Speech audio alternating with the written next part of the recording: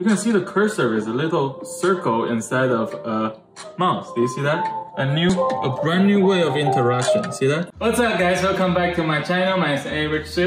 Today I will be unboxing the new iPad Pro with M1 chip in it and the new Magic Keyboard. The Apple Pencil is not updated, but we will unbox all three of them. The first thing I realized on each of these packaging is that it has this little sticker tab to help you to open the boxes. I guess they're trying to improve the experience of unboxing, which they didn't have last year when I bought my MacBook Pro, so I guess that's an improvement. Start with the new keyboard.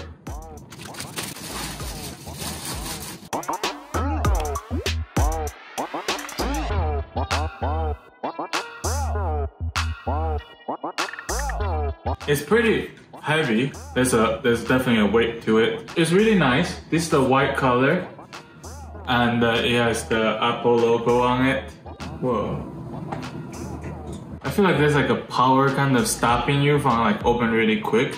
Like you see that? Like there's a click, and it kind of bend, but it doesn't bend very fast. Over here, there's the design by Apple in California. So this is basically the new keyboard. As you guys can see, that it looks like there won't be light on it. This is the first time ever iPad keyboard has a trackpad. It's not a very big trackpad, certainly not as big as a MacBook Pro. And here we got the pencil, and we're just gonna open that real quick. Look at that fancy little tab to allow you to pull it out. And you can see the case. Again, they have menu and sticker probably in here. But for the pencil itself, they put this little tab everywhere to help people to be able to pull out each of the product, like you guys can see, pulling out the case, tearing up the stuff. I think these are all new. I don't think they had this ever before. And then you can take off that tab. And you can see this little pencil. There's no button at all. Very simple design. And now here's the iPad.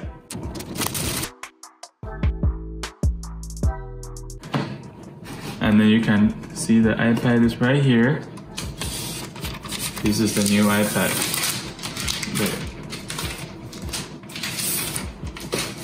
There. Wow, it's super thin. It's so thin, so small.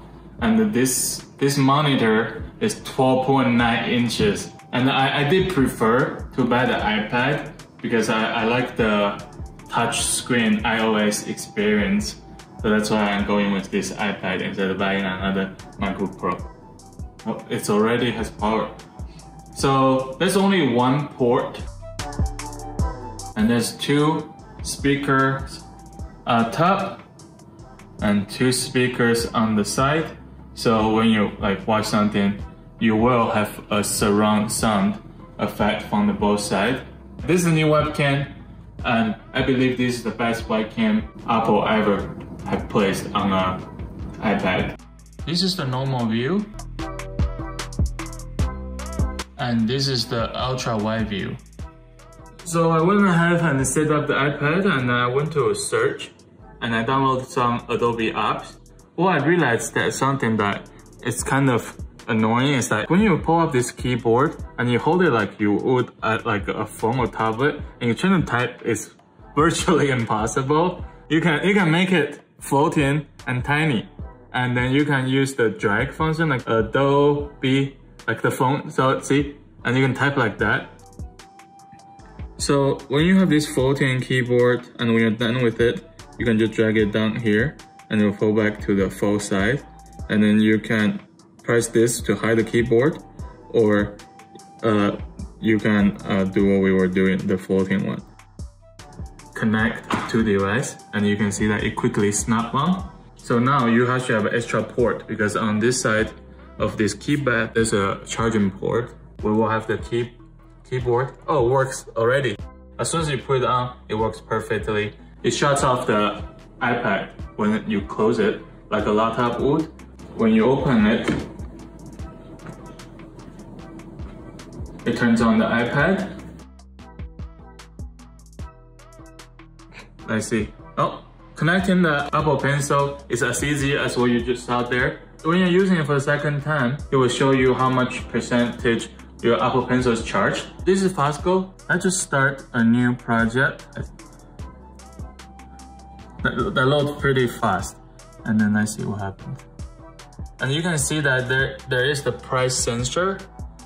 When you press lighter, you get a lighter stroke, and you can press harder. So you can actually do a pretty good job. And let's see what happens. You actually can draw with your finger too, but you can see that finger has no more sensor. It's just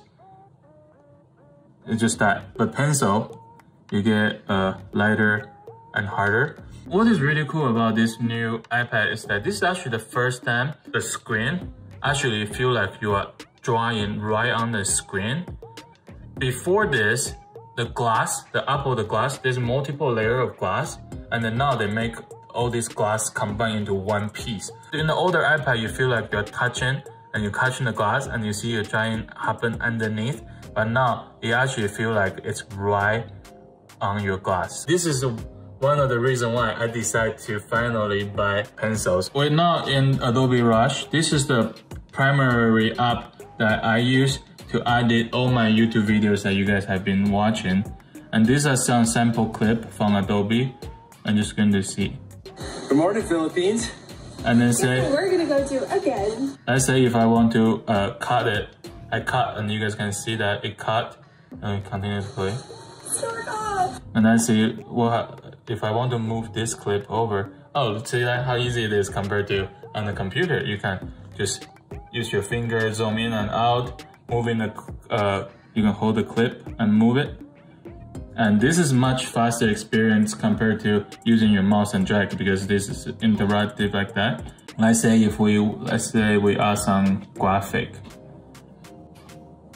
I just pick a random one. What is that? And then it will add here, and then you can see that it's loaded, and then you can see like and subscribe. In comparison, as you guys can see, the 12.9-inch iPad Pro and the MacBook Pro at 16-inch, their size almost 3 inches different. And on the other side, it's only like an inch different. I can open both of them, and you can see the inside.